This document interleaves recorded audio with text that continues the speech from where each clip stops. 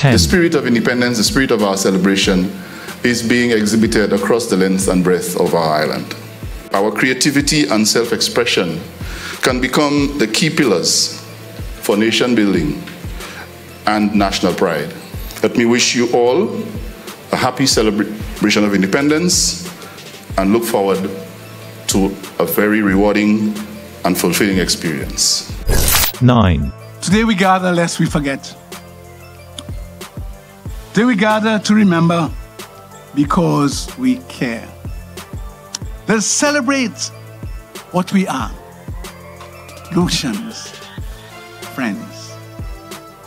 We thank God for the legacy of Sir Arthur and Sir Derek.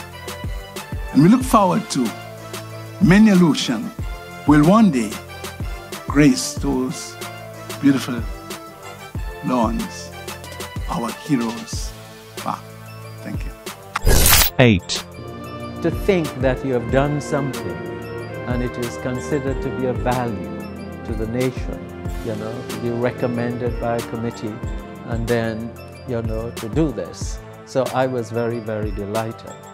7.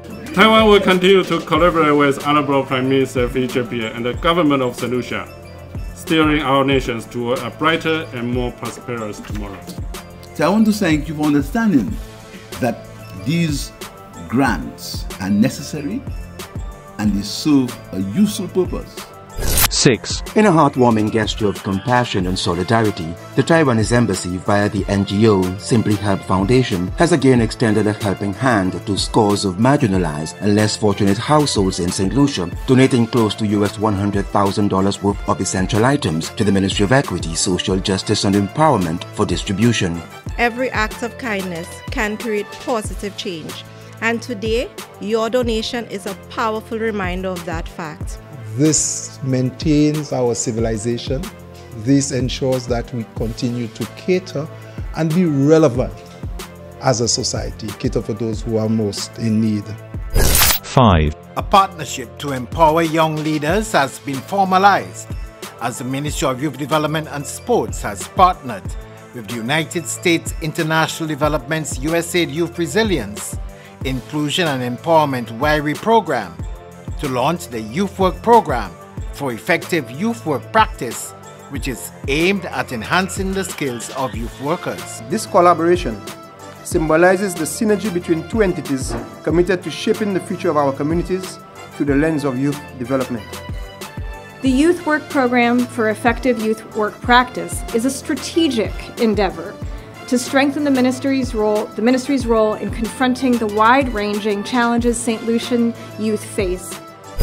4. Education Minister Honorable Sean Edward commended the Cadet Corps for its significant support, especially during the time of disasters, and says the organization has the answers to some of the major social ills faced with young citizens. The significance of what you do is immense, and it is against that backdrop the government that I'm a part of will stand shoulder to shoulder with the Cadet Corps to ensure that we give you the requisite support so that your work can be even more impactful than it has been. 3. An initiative to sensitize the nation's youth on climate change and its impact on health was undertaken this week in an effort to change behaviors which can have an adverse effect on climate change and health. Today's activity is very exciting. We have the students here from all in the northern part of the island who are getting some information on climate change and health and how they can take an active role in contributing positively to climate change. 2. There was the signing of the DVRP at the Ministry of Infrastructure, and I was the minister at that time, and I signed that loan, that agreement with the then Prime Minister Kenny Anthony, and there was a long list of roads and walls and buildings that the DVRP would have constructed. And it was signed on 26 April 2016.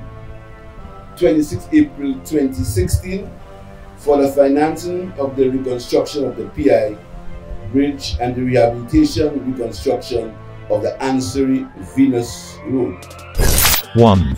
The school supervision retreat focused mainly on the collective aspirations of those charged with the supervision of the education sector, fostered through dialogue, collaboration, and a shared vision in order to shape the future of education within St. Lucia and the wider region.